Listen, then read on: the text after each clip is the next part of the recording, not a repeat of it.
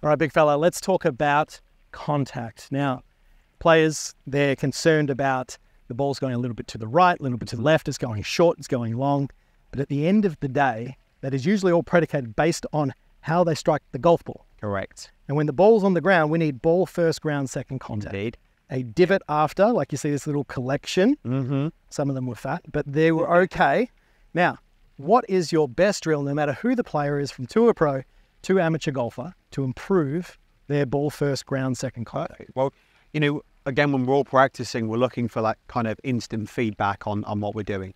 So again, if we're losing the low point or we're losing that sensation of striking ball first, ground second, we've got a lovely little drill here for you to do where everybody, I'm sure, now owns some alignment sticks here. So if you're going to set up to the golf ball, we're just looking to place this.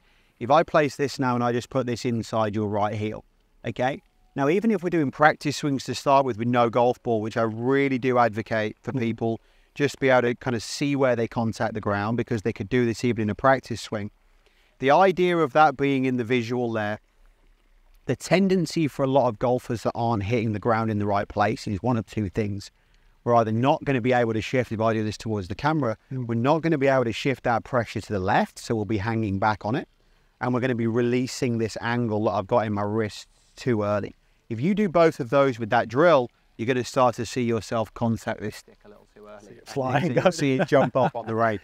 Pretty objective from that perspective. Now, equally, if we're going the other way, if you set yourself up here for me, and we just have a few little practice swings through the golf ball, couple of references now, all of your pressure's in your left foot on the follow through there, so you show me once more. Exactly.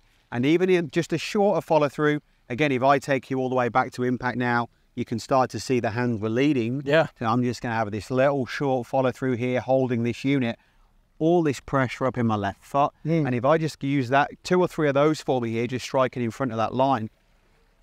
There you go. Exactly. Now, you're not going to be inclined to hang back and release the angle when this stick's on the ground. It's a great visual from that perspective.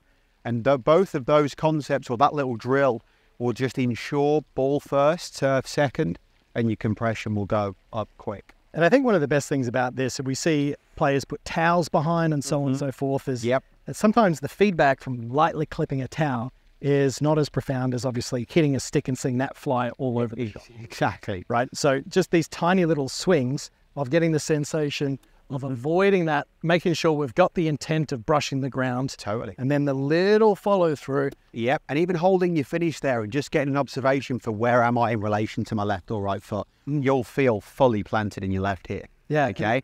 One of the simplified ways that I get players to feel that they're transferring their weight as far through is tap their back toe. Totally right. If you can lift that up very easily, not only does it look cool, but you're getting yourself into a position where you've transferred all your weight. And that's really important. So Absolutely. this drill, you can see it's going to solve a lot of the issues, the hang back, the scooping, the contact behind. It's going to encourage our weight to get forward. Also my arms to kind of get long as well. Absolutely right. Long arc, get those hands as far forward and out and away from you as you wish. Yeah, perfect. And for a beginner golfer like myself, just straight off the bat there, being able to feel us getting ourselves into this position just is going to make such a big difference there. Really good there. All right, mate. So I'm going to groove this in with a couple more practice swings. Yeah, perfect. So 2 or 3 practice swings to each golf ball, really feeling where you are in the finish, pressures in your left foot. You obviously can see yourself striking in front of that line, that objective line that we've got on the ground. And just go ahead and pitch one out there now at a nice slow speed. Doesn't have to be too quick.